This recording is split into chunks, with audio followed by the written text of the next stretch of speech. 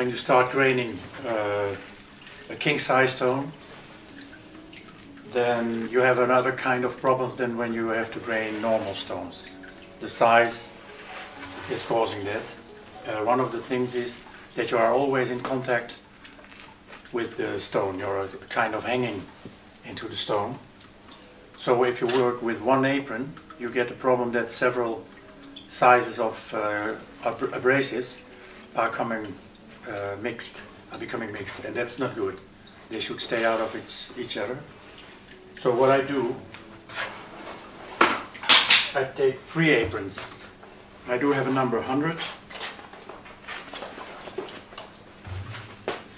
I do have the 180, and I do have a 220. And then you avoid that problem. That's one of the things which you should think of.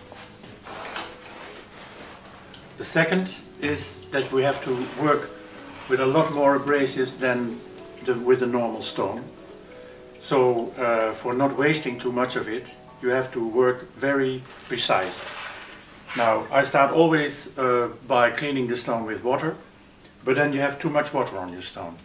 So you take a wiper, and with the wiper, a clean wiper, and with the wiper you take away the superfluous water. And when that's done, it's okay. Now your stone is damp and you start to divide a number on it. I'm working now with 180. The 100 has been done. I have my apron in 180. So divide it well in one time, like I do here.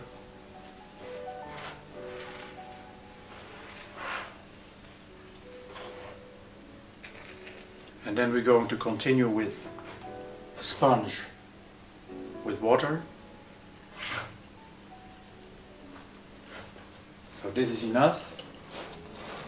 And I take a sponge with water and I just sprinkle a certain amount of water on this abrasive, like that. And now you will see it already. I have to get my hand stone. So already I have to go like this. I'm getting it. And then the first thing, before you start graining, that is, you start to turn around the stone over the surface of the other one,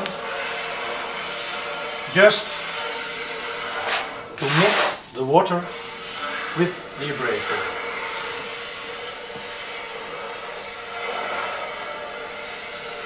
Like that.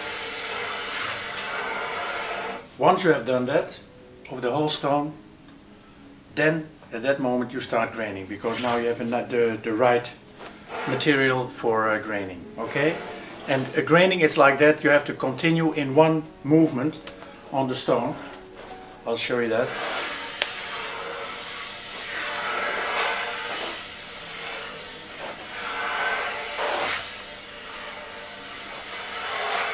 You go slightly over the edge.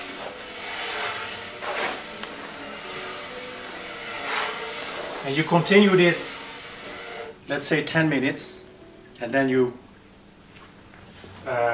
let it go up with water, and I'll show you the way in which you should do this. This is the way that you do it. Okay, so once you have done that 10 minutes, you take the grain off, and then you take a new fresh 180, and then for a second time you grain the stone again, and then it's okay for going further to the number 220.